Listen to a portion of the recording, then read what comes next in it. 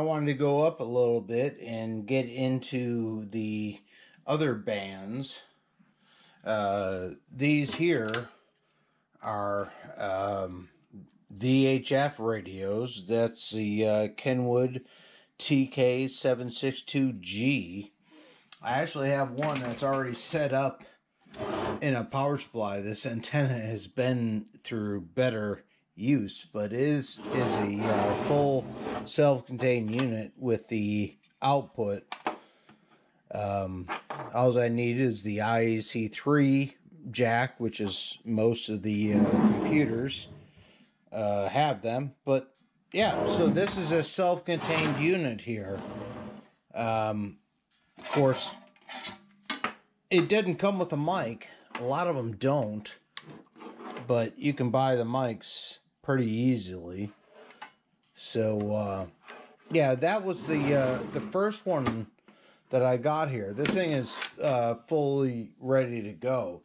But they are also used, I mean, just to show you the size of these things. It is tiny. It's a 25 watt radio, very tiny. This is the VHF. Still, it's the Kenwood TK-762G here. So if it focuses for you. So yeah, this has a wonderful heatsink, but it is tiny. Look at the size of this thing. This thing is wonderful.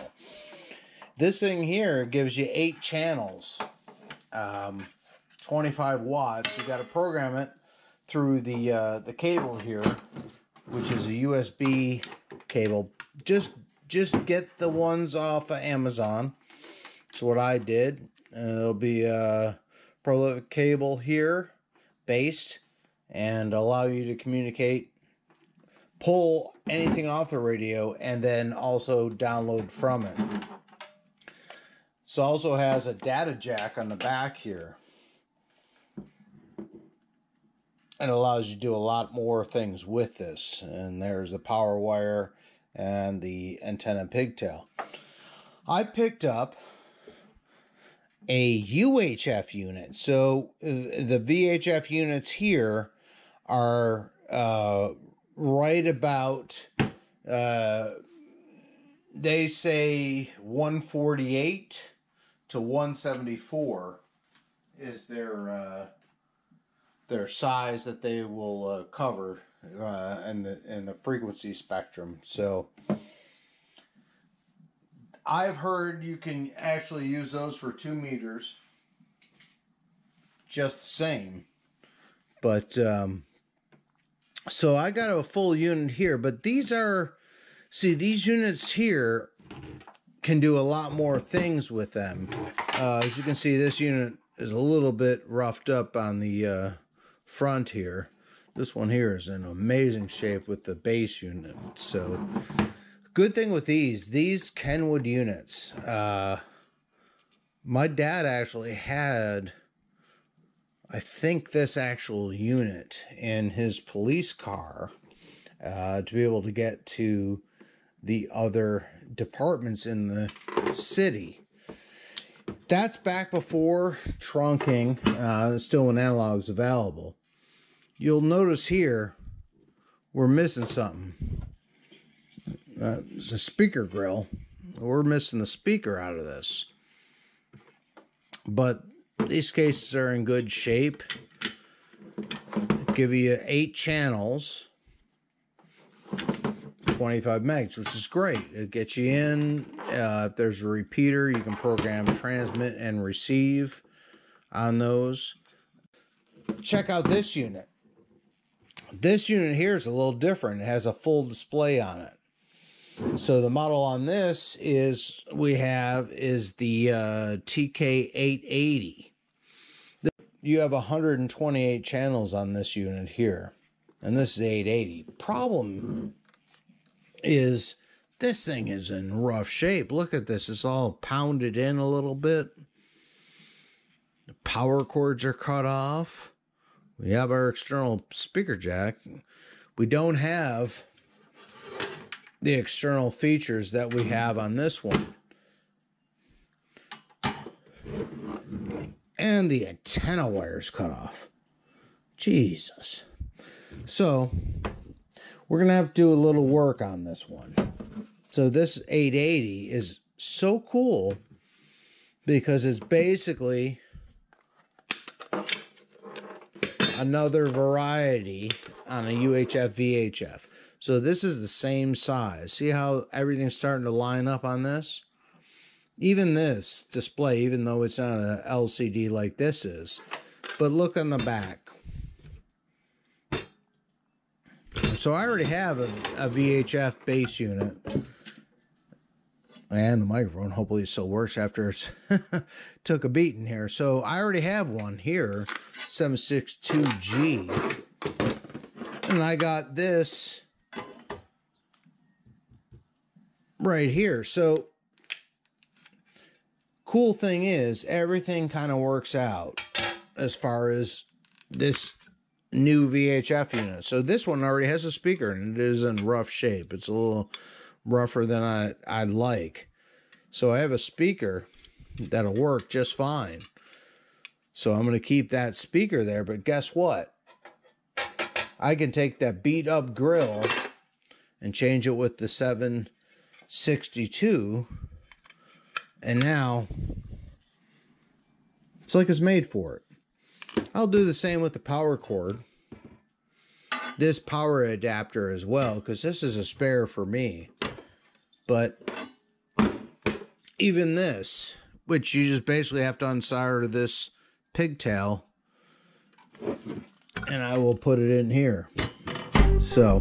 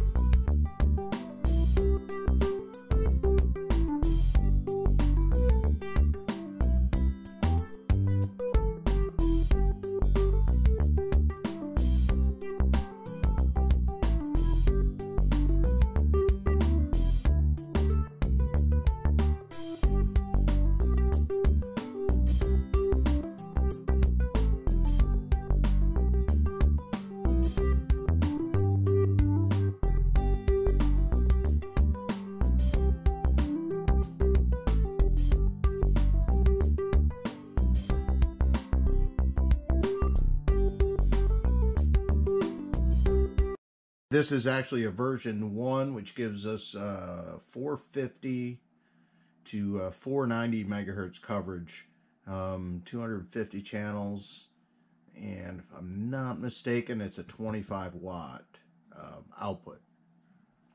I have it set and programmed in. I got some test frequencies, but I can program in down to the ham 70 centimeters. So at least I have the frequencies in my area programmed in. I have, GMRS frequencies programmed in as well.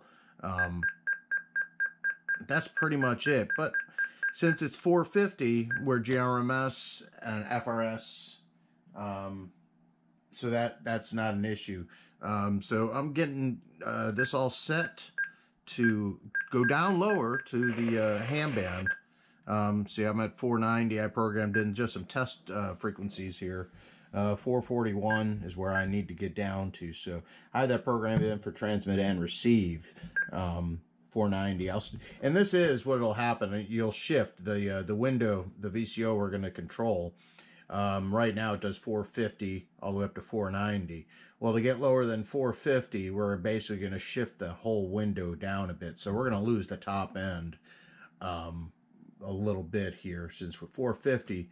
And right now you can get down, people say you can get down to about mid 430s, which we don't need. We just need a 441, 442, 443.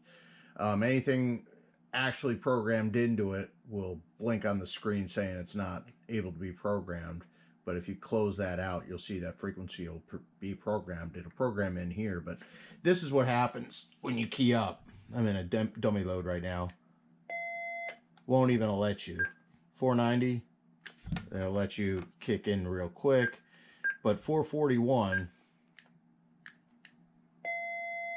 is what happened. So I found some instructions online. It's a cool little unit here. So let's go ahead and see if we can slide. And 441 test frequency right now. We should be squealing. Because not a squeal, but more of a just letting us know it's not locked. So let's see if we can do brain surgery now. I mean, I literally have to put this in. Be able to put this in.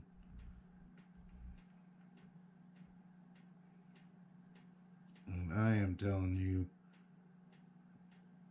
it is small as all get out in here. We're on my 441 test frequency through the dummy load here.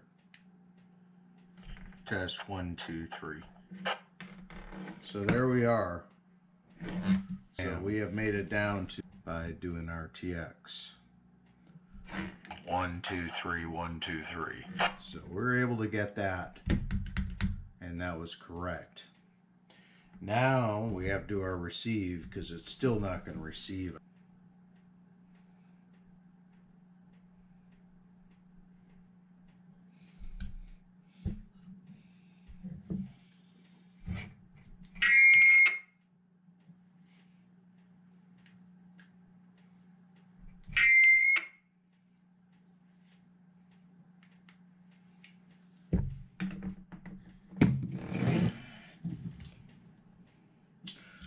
Well, that seemed to do what we needed to do. So yeah, we can receive and transmit on 440 on this ridiculously small Kenwood TK-880. And it is tiny, like I said. My hand is bigger than this damn radio. It's ridiculous. These are cool little radios, 25 watts. Really nice for ham radio, GMRS. Whiskey 1 Tango Alpha 10-4 MJB, stand by. Well, as you can tell, that actually did work. So we're actually receiving and we're able to transmit as well on this for the repeater. It was a fun little project. All right, I finally finished that video. That video took forever, at least 2 months to make. It took a while to find a small screwdriver. And just wanted to let you know I did another update on this, and I upgraded the microphone from the generic one that I did have, and this is actually a Kenwood. So this has the full keypad on this. And with these units and with the other unit, you can actually have a front panel programming on these units. They allow that as well if the programming software allows you to get that. So you have to match up these different radios with the different Kenwood software out there. The majority of those software is now free. It has a key, but usually comes with it. You can find that on a lot of good ham sites, because a lot of these, of course, like I said, are getting repurposed for other things, since a lot of the public safety is starting to go to trunking systems. So these radios right now are in a pretty big supply, and you can get those in a bulk sale pretty quickly in most government auctions. But yeah, was it worth it? I wouldn't say that. Like I said, you can get a the old Bofang, Biofang, whatever you call these units. This is the dual band, and you can also get the quad band version as well, and they're about $30. So was it worth all the time and trouble I did to do this? Probably not. Now that I have the knowledge behind it, wouldn't take long at all. But just for someone to get into it, and if you have this radio laying around, it's worth getting it. I mean, what else are you going to use it for? So yeah, get this set up for someone else. Maybe you have a new ham in the area, and you got one of these laying around, or you know someone that has a bunch of these. Go ahead and grab them, and you can get the one slide down for 2 meters. The 760, 762, and the 880 here, which, is UHF, so you can get into 770 meters, or, it's great for GMRS. So, all right, I hope you appreciate the video, and I'm hoping that this may be useful to somebody else. It took me a lot of information, a lot of searching to actually get the information I needed to get this unit to do what it says. I see a lot of videos and it's just a magic. But like I said, I always try and give you some info if I can. And hope you like the video. Share and subscribe, like, and we'll see you in the next video. I do appreciate it. 73.